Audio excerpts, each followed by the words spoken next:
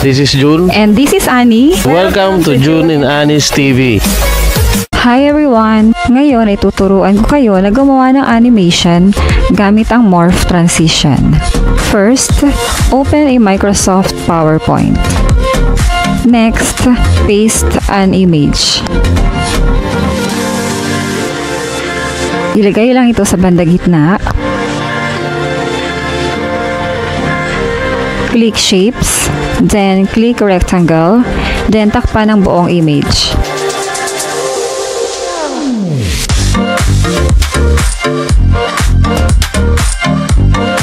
Click No Outline, then click Shape Fill.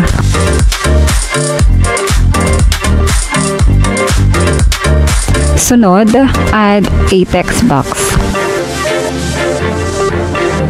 Type a text or name.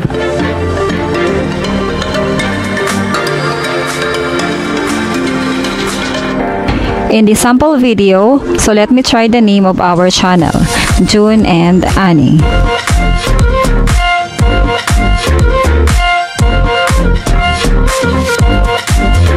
Click Shape Format, click Merge Shapes, then click Combine. Sunod, click Shape Fill, piliin ang white.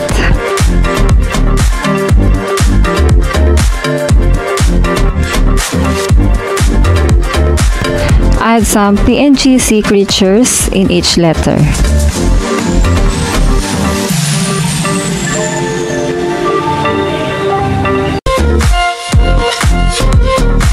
O ayan, may starfish.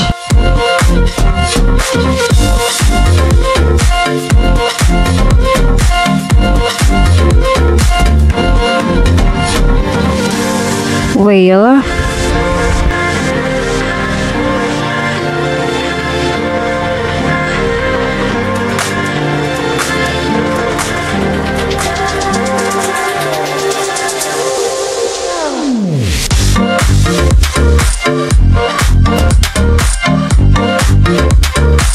Turtle.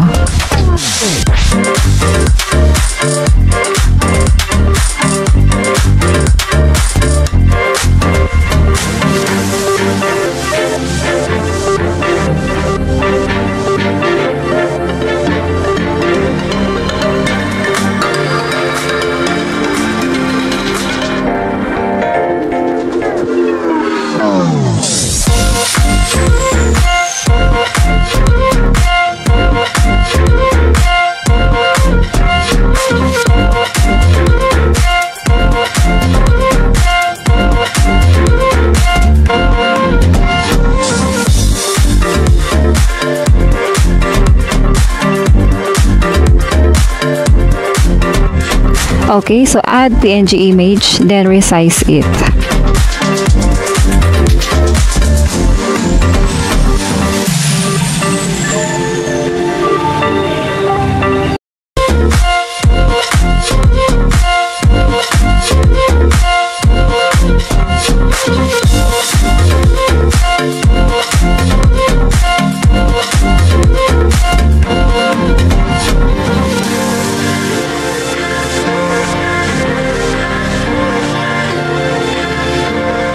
I-resize kung kinakailangan.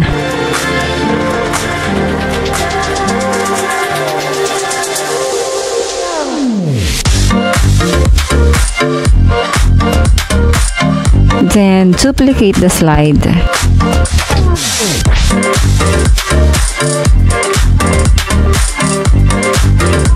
Resize the image. Dapat halos nasa labas ang frame.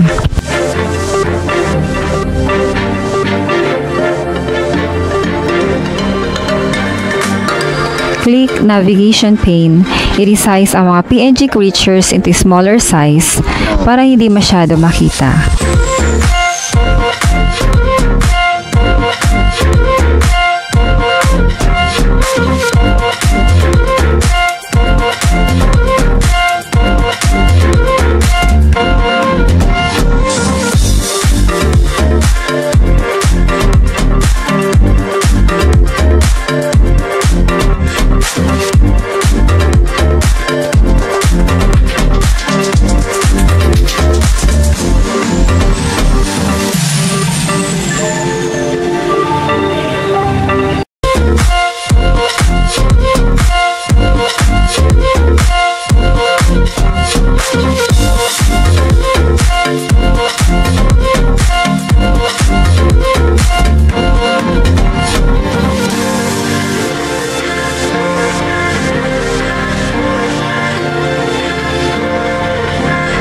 Hide the text to make a bigger size ng background.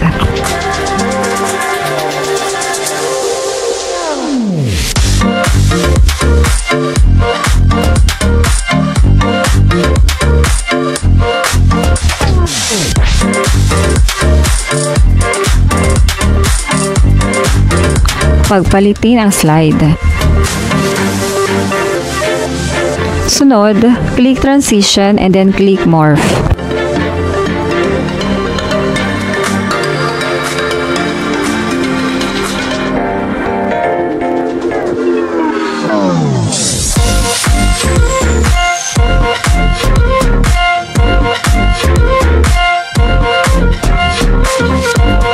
Alright, so di ba ang dali lang?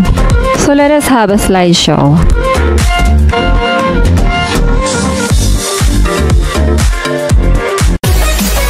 Subscribe now. Click the bell button so you will be updated with the latest tutorials.